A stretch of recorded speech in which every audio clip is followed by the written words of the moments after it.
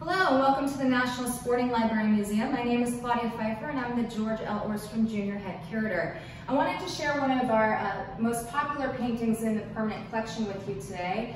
It's by John Emms, an English artist who's painting in Britain in the 19th and early 20th century. The title of the painting is Foxhounds and a Terrier in a Stable Interior, and it was painted in 1878. Now this is a kennel scene. You'll notice the hounds bedding down in the background there.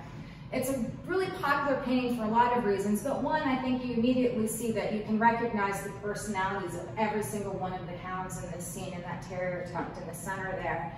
John Emms loved to fox hunt, and he spent a lot of time behind the scenes getting to know the huntsmen and the hounds and their individual personalities. And we invite our visitors to take a look at each one closely, and maybe you identify with one personality in particular, or one of them might remind you of someone that you know, like that clown over there.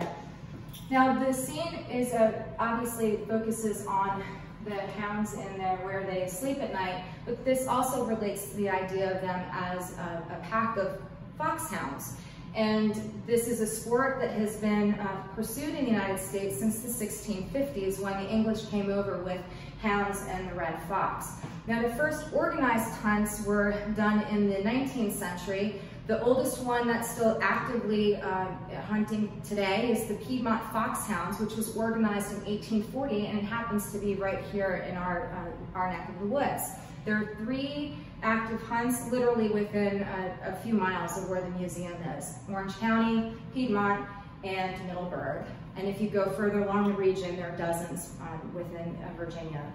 So definitely a sport that's still pursued here on a regular basis. Sometimes you'll even catch a glimpse of them when you're driving around the country roads outside of Middleburg.